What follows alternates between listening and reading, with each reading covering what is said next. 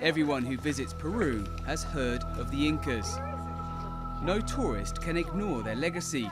It's the country's principal attraction.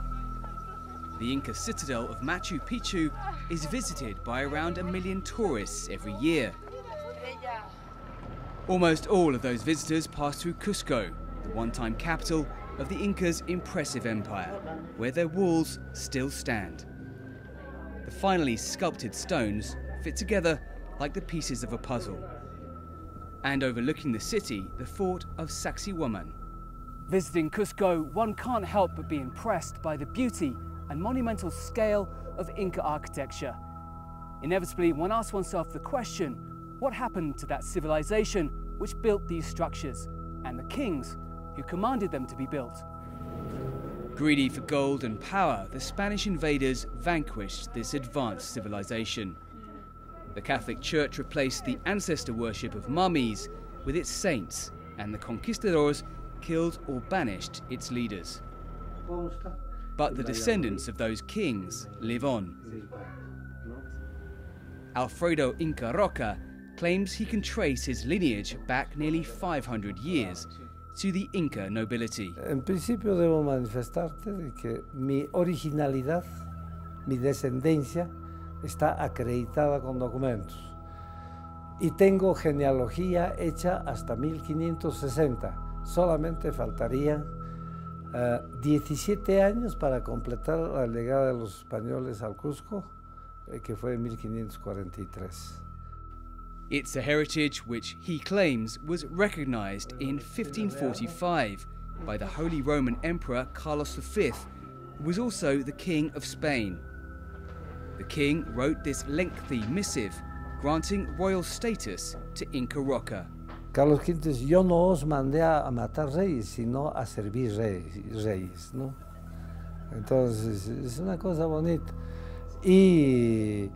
Pero igual avasallaron, pues, no hubo mucho.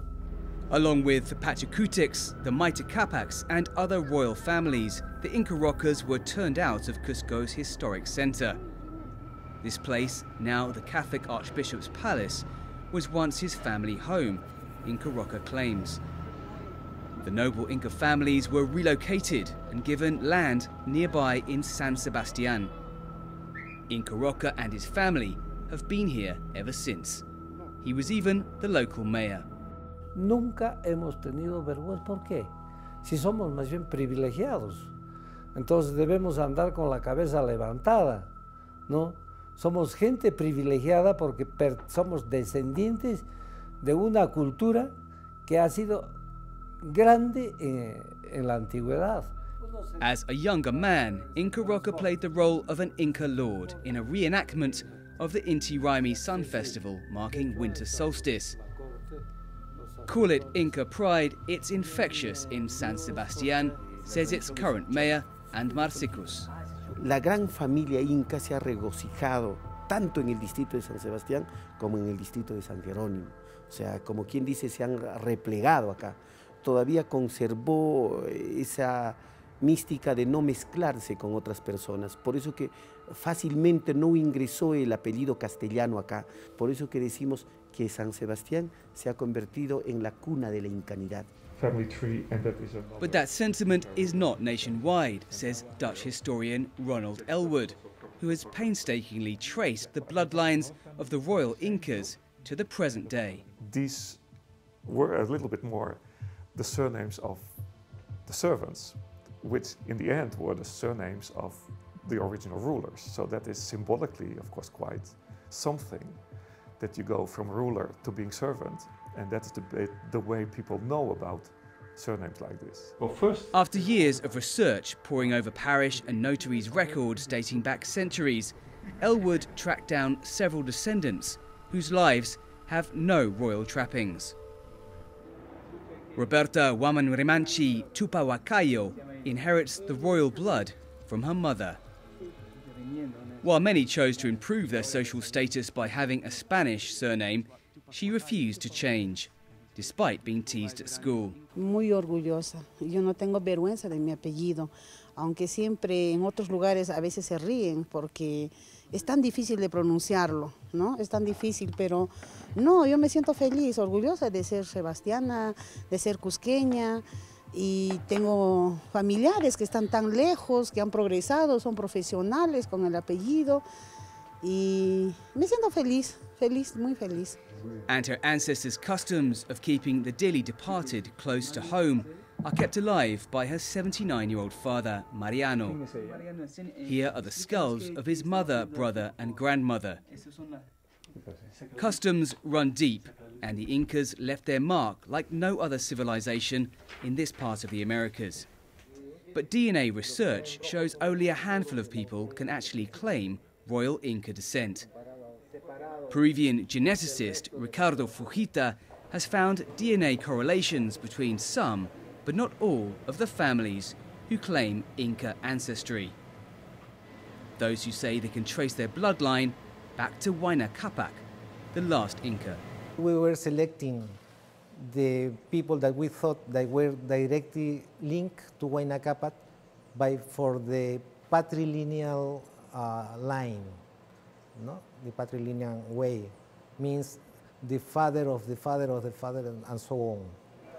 Backed by the National Geographic's Genographic project, the investigation lacks one crucial DNA source, an Inca mummy, explains Fujita. The problem is that the Spanish burn and disappear all the Incas remains from Huayna Capac and their sons and daughters too.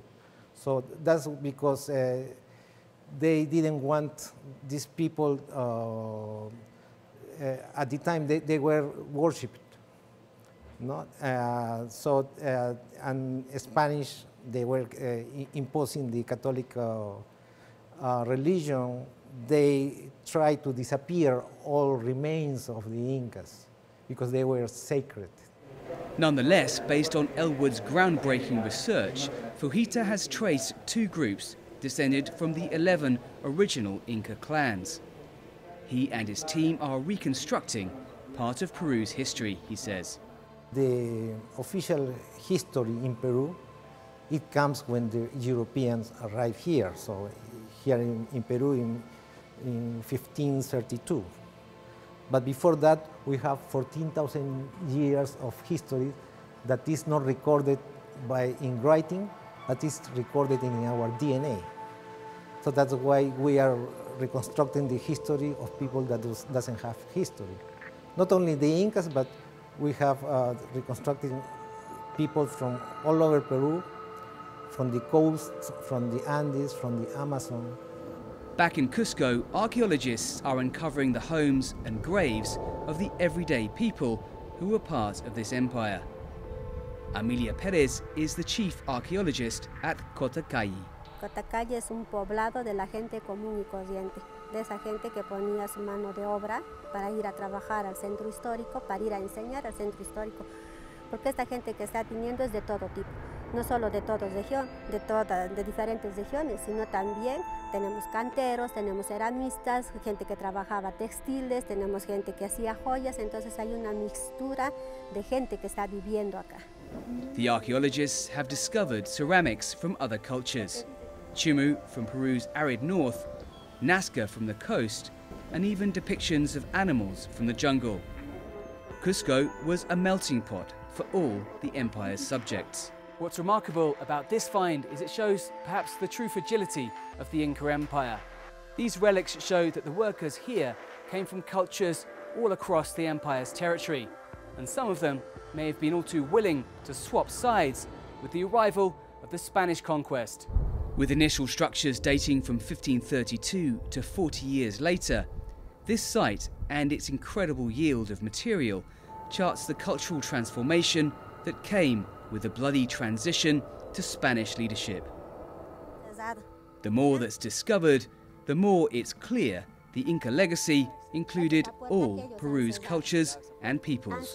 Me siento muy orgullosa, me siento heredera, y creo que en estos sitios nosotros lo que hacemos es aspirar todo ese esfuerzo que ellos han tenido, aspirar como ellos pensaban. Entonces hace que nosotros también un poco meditemos y en cierto modo cambiemos algunas cosas que vamos haciendo en base al esfuerzo que ellos han hecho. Being descended from Inca royalty is a particular distinction, but knowing your roots, whatever they may be, helps Peruvians identify more with their past. In a nation divided by class and race, it's important, says Elwood. If these families could help in some way or another to strengthen a bit this element of national identity. Of course, nobility has no meaning as such anymore because it's a republic. 200 years has passed since the colonial times, almost 500 since the conquest. But still, the country has very clear distinctions between different groups. And it's always good, I think, for a national identity that you have this link with the past. Peru's spectacular Inca architecture draws millions of visitors from around the world. What's now clear is that while the royal Incas oversaw the construction, they must share the legacy with common people from all over Peru who played a part in building these wonders of the ancient world.